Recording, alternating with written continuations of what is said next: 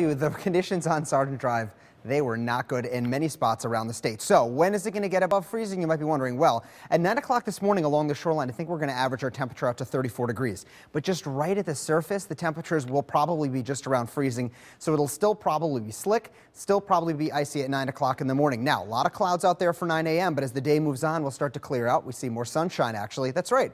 I said sunshine today, 38 the temperature at noon.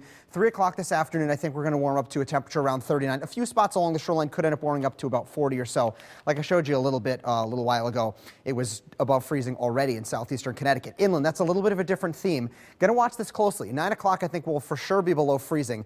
By noon, we could be around 32 degrees. The winds are going to be coming pretty strong out of the west, so that should hopefully keep our temperatures or allow our temperatures to warm up a little bit. But because of all the snow that we saw overnight last night, that and the ice too, obviously, that's going to kind of keep the temps at bay. 3 o'clock this afternoon will be around 34 degrees. If you live in one of the hill towns, you probably will not get above freezing. We'll say in and around Hartford, the temperature should average around 34 degrees later on today. Here's the hour-by-hour forecast. Look at the view at 10 o'clock. Although we're stuck under mostly cloudy skies, doesn't look like we'll see any rain here. And you can see the skies start to clear out for the afternoon. It doesn't seem like too bad of an afternoon. It will be a little windy, that I'll tell you. When the skies clear out throughout the rest of the night tonight, that's going to allow our temperatures yet again to drop like a rock. So we're talking about a hard refreeze by the time we get to the morning tomorrow morning.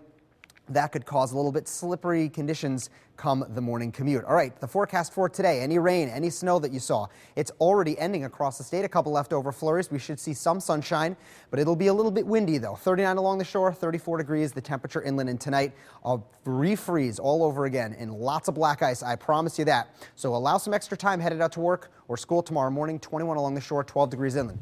All right, the next thing that I mentioned before is the chance for a little bit more snow. All right, could be a little mix on Tuesday during the daytime along the shoreline, but inland it'll be way cool enough to see what looks like a little bit of snow. We're not talking about major accumulations. We're not even talking about accumulations as much as what we saw earlier, from this one, but I'll watch it closely for you.